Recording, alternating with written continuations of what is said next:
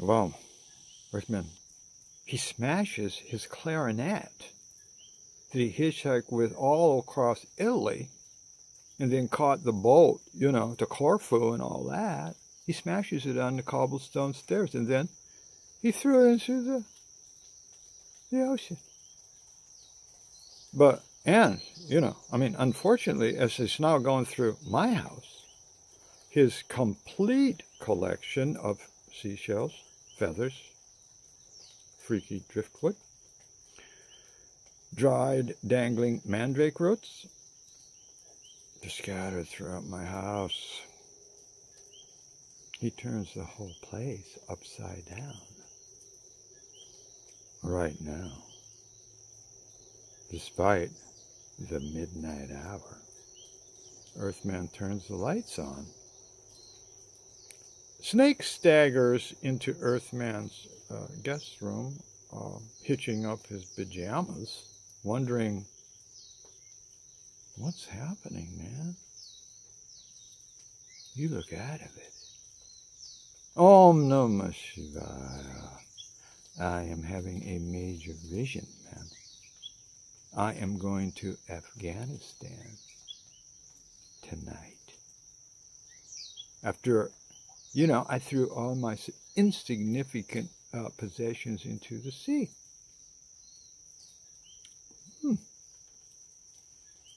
Curious about the drama. Me, Cleopatra. Wanders down into the room, squinting in the bright lights. My transparent tie blouse, cannot contain my well-manhandled dress. Snake informs me that Earthman is freaking out on hashish. That silver crescent? From Matala, I wonder? Must be, says Snake.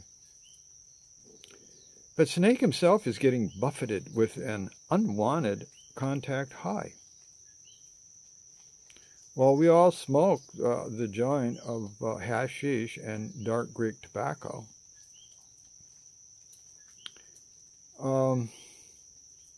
Earthman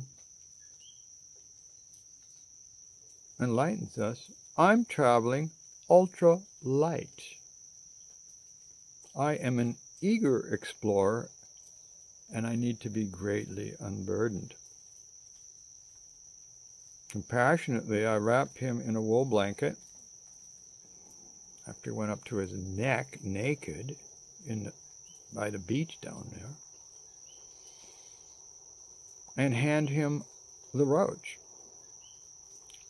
He talks and looks lovingly into my eyes. Earthman startles me by declaring, I am taking what is significant with me to Afghanistan. Cleopatra, you are earth-shattering to me. If you were a real talisman, I would hang you around my neck, but because you are human with free will, you must decide whether to come with me to Afghanistan tonight or not. Well,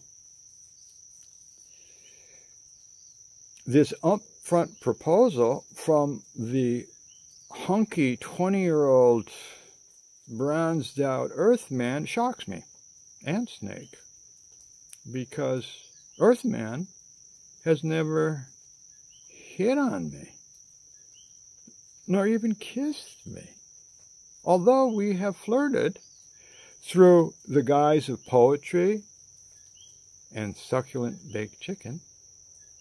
Sure, I hear Earthman masturbating when he fantasized fucking me in the next room. Who wouldn't?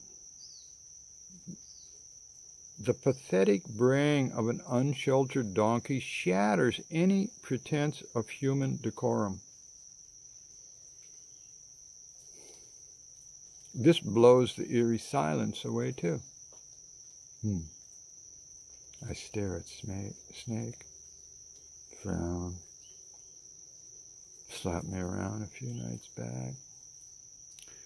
I look at Earthman, crazy beautiful Earthman. My heart melts when I gaze at him. Breathlessly, I remember the poem Earthman penned for me and read standing on my kitchen table. His last passage touched me so deeply. This is it. When our love souls become one, our transcendent joy is to marry the freshened earth with the young sun. Earthman is acting wild because he adores his private Cleopatra. I am his freshened earth. I gasp, swooning and orgasming in my palm. Just remembering that moment just makes me calm. My flushed thighs and pussy tingle in the afterglow of Earthman's extreme romantic passion. I sprawl back in a brocaded armchair now to catch my heavy breathing. After I calm down, I dreamily resume fingering my cream pussy with subtle micro-movement miniature movements to sustain me slightly before the threshold of orgasm if I can, while reenacting that crazy night that changed my life forever.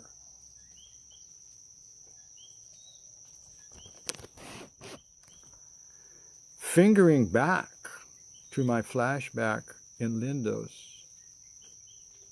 Yes, I want to be with you, Earthman, I answer sternly, but not tonight. I am too sleepy and tired from cooking dinner, and my large straw travel basket from Ibiza has a hole in it. Earthman responds with no attachment. Okay, whatever.